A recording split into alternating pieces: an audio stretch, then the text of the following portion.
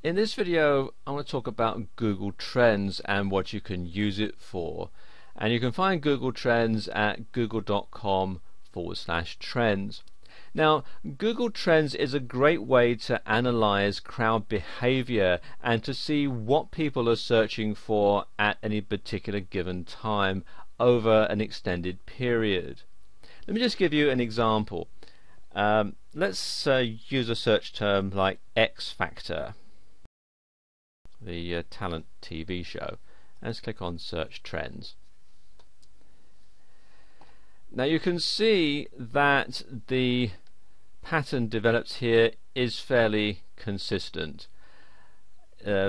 Interest starts to build as the show is trailed, and then after the winner is announced it drops off and it's fairly flat again until the next year. And as I move along here you can see that the troughs and peaks get more pronounced, mainly because over the years more people start to get broadband internet access and internet enabled cell phones, which means that they can search more often. And you can also see at the bottom here there's a news reference volume. You can see what's being written about the X Factor all the way along.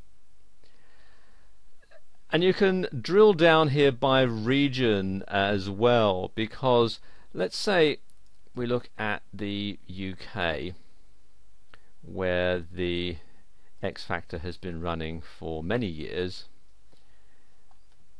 and you can see here search volume goes up fairly regularly, and then you've got more news items and so on here.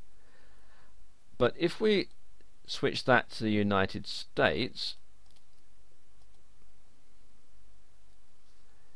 you can see that the search volume and the news reference is pretty flat up until around 2009, when Simon Cowell announced that he was going to be leaving American Idol to concentrate on bringing the X Factor to the US.